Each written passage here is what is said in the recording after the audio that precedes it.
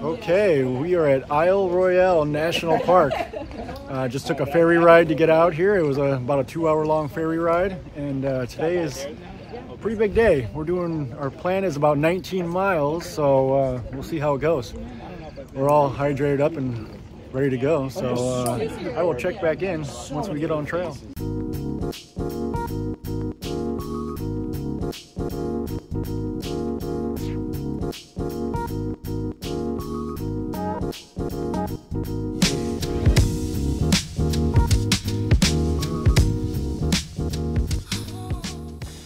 All right, we've been hiking for about 2 hours and we're about 6 miles in. And it's been a beautiful, beautiful forest.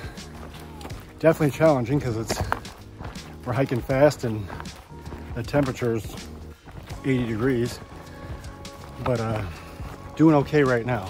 Fun little fact about this park though, that we heard when we got off the ferry by the ranger was this park, out of all of the national parks in the USA, is the least visited park, but the most revisited park. So that shows you how interesting and wild and cool this park is, that anybody who comes here, they always come back.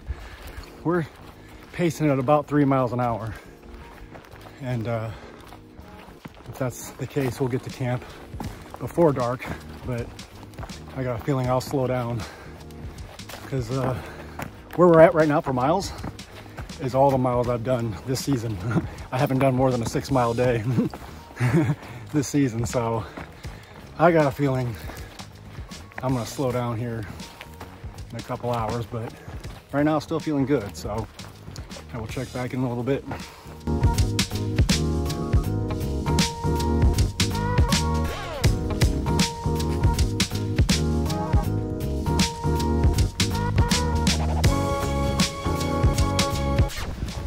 All right, it is like 2:30, 3 o'clock. We are almost to Dresser Lake, which is going to be our long break for the day, which to me is a full day's hike. And after that, we still got, God, I think like 7 or 8 miles after Dresser Lake. So I'm gonna be honest, I'm feeling it. Legs, hips, they're all kind of killing right now, but I'm just kind of pacing myself. Hopefully, once we get to Dresser Lake, there'll be a good view of a lake, and who knows, maybe we might see a moose down there. We're up on the ridge line all day here, so there's kind of not a real good chance of seeing moose when you're up on top of the ridge line. So I'm hoping once we get to the lake, maybe see some wildlife, take a break. Hopefully I can just rejuvenate my body and finish out that last bit of miles for the day, get to camp, eat some food, and crash.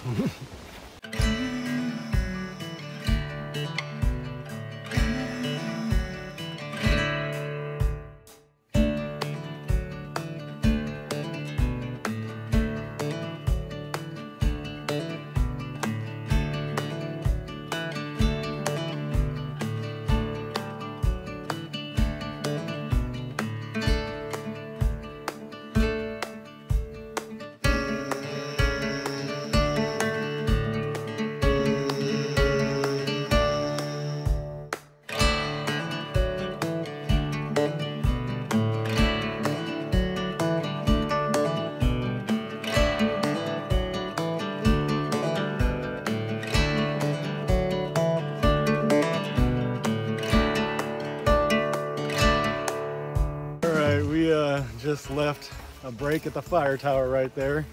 It's too bad you can't go up in there. I really wanted to like lay down and take a nap in there. But we are at about 16 miles right now. Is that an outhouse over there? That's an outhouse. That's random.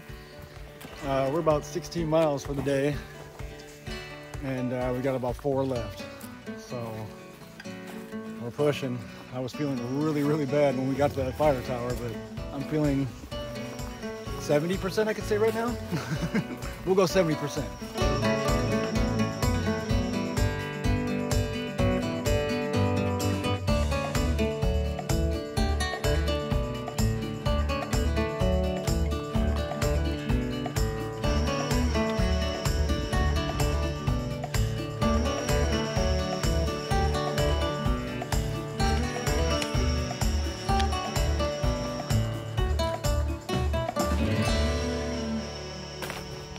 right, we have made it to camp. Nice campsite right here on the lake. So, not bad at all.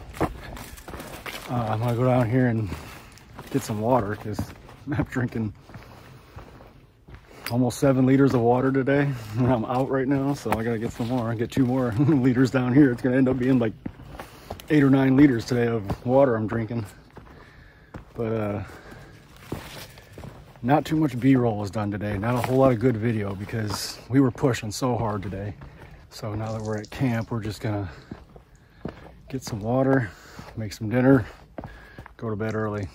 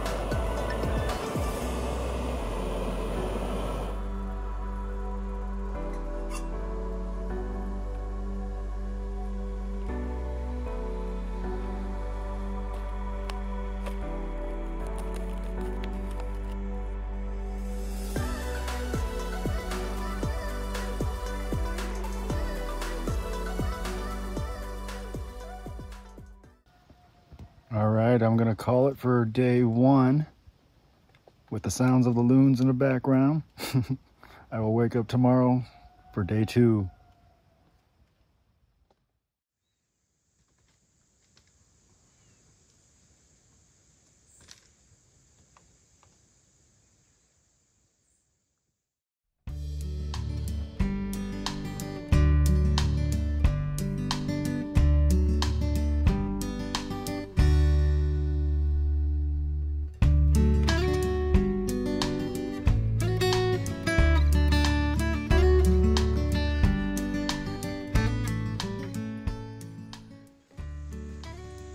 Good morning, day 2. Me and Keith were up early, I think it's about 7 o'clock in the morning. We're chasing some loon with our cameras going up and down the lake here. He's kind of going under, coming back up, all over. And we heard him all night going. We're gonna hang out down here for a little bit longer. Get up and make some breakfast. Get going. We got 16 miles to do today. Check in later.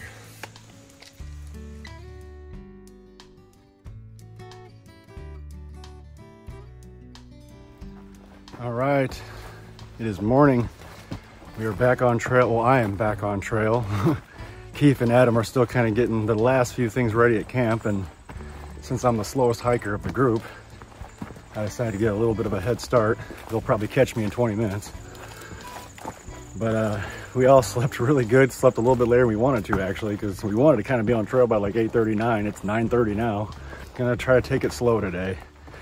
I got 16 miles to do and it's already kind of warm. If it was 80, 85 yesterday and it's supposed to be warmer today, we could see 90, 95 today. But I'm super hydrated and got some breakfast in me. So hopefully I am ready to do this hike. A lot more lookouts today, less miles, and another fire tower that you can actually go up and go inside the fire tower. So there'll be some views from the fire tower. So I will check in later.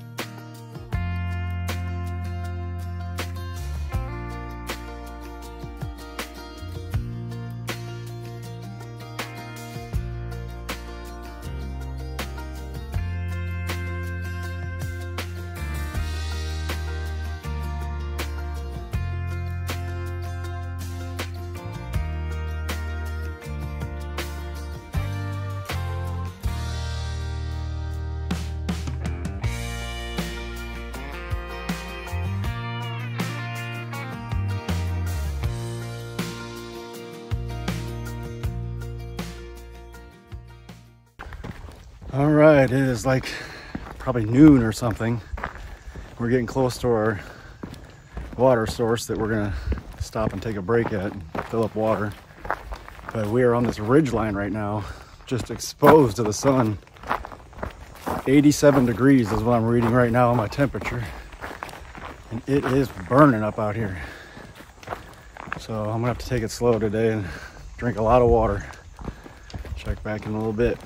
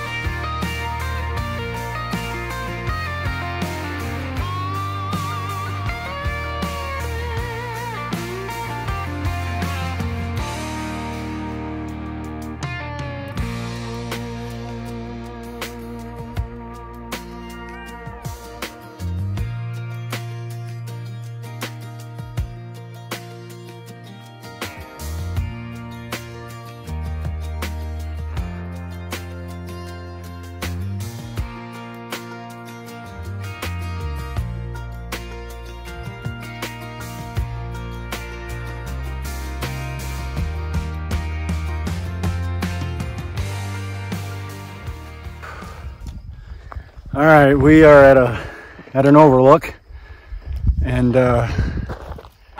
we've made an executive decision to not hit the fire tower. That's about way over there. I'll show you a picture of that. But it saves about 1.3 or 1.6?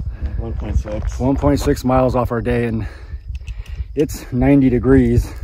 92.3 I'm reading right now. So it's getting dangerous out here. We're making a safety call, and we're gonna take a little shorter trail to camp and skip the fire tower, which we wanted to do, but the view is about the same. Yeah, we're getting a good view here. So like I say, we're making a safety call. So we got to get to camp. We got plenty of water, but the sun is this is too much. It's just sucking everything out of us. So we got about 2 miles to camp from this point. We should be okay, but this is one of those hikes that separates the men from the boys right here. I'll tell you.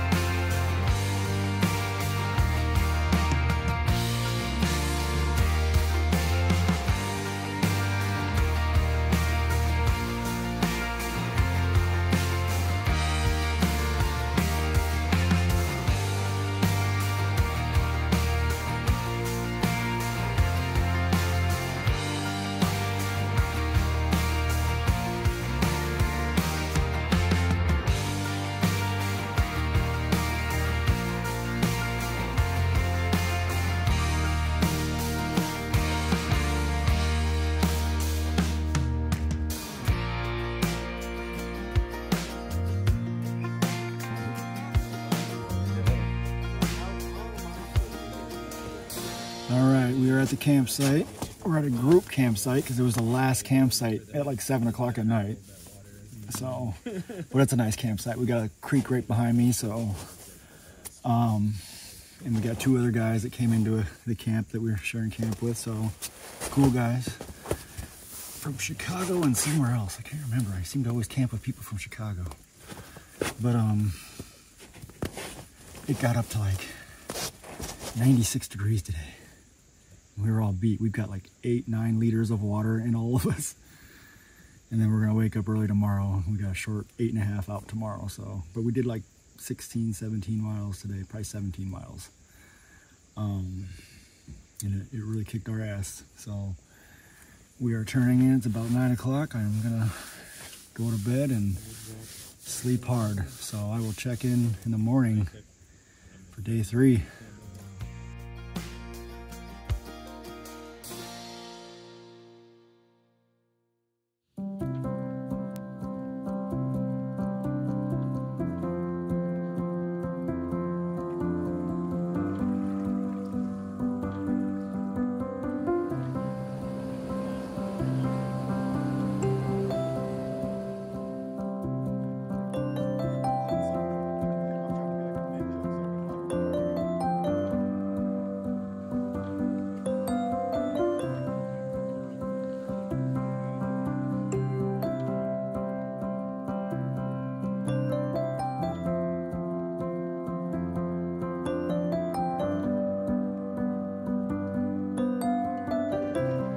It is morning. It's probably 8:30. We are on the shores of Lake Superior. Today is only 8.6 miles, so it's our normal day, and we're going to Rock Harbor. So nice relaxed hike right along Lake Superior today, and no elevation gain, and a whole lot of easy hiking. So good scenic views today from what we heard. So I will check back in later. How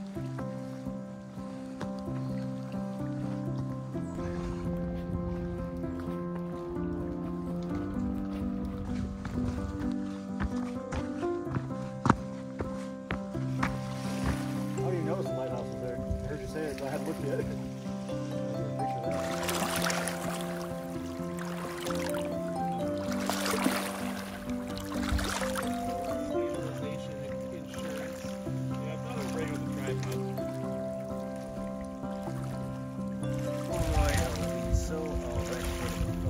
I know, they're swimming right. This is like the best shot I've gotten so far. 3 loons right going past the lighthouse.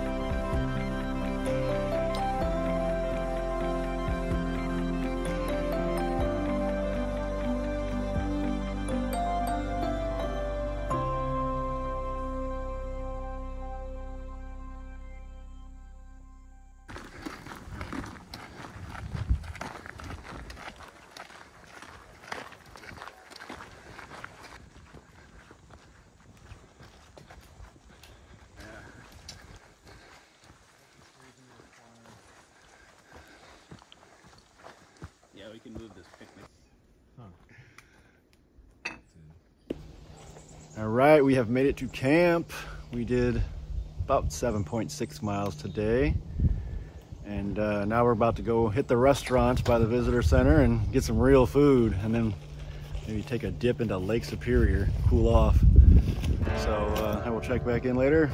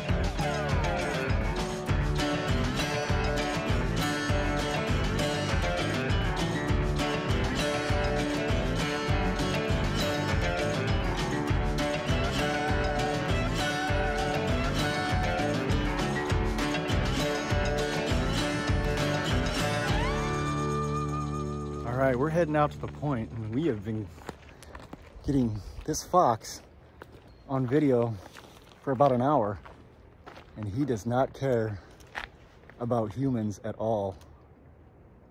It's pretty cool. But we are gonna go out to the point and try to get a good sunset tonight. But yeah, look at our little fox friend. He just doesn't care.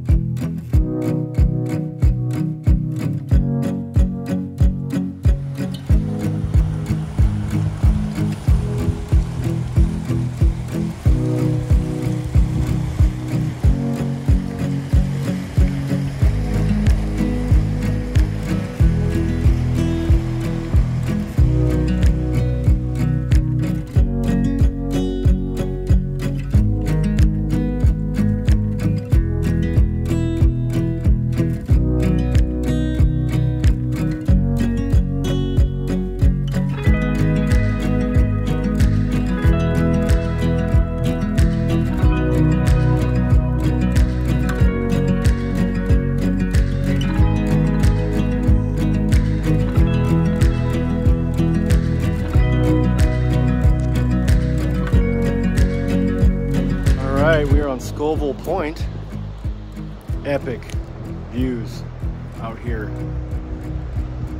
This day has been by far the most entertaining day of the trip. Gosh, beautiful. I got a feeling we're gonna be heading back to camp at dark, so we'll see how that goes. But my goodness, can you get a better view?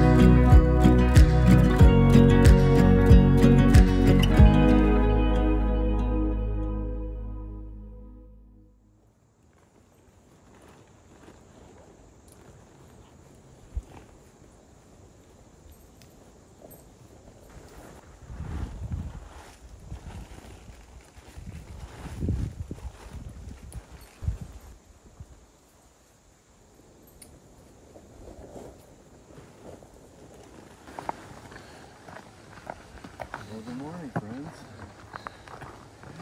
Thinking about chocolate milk?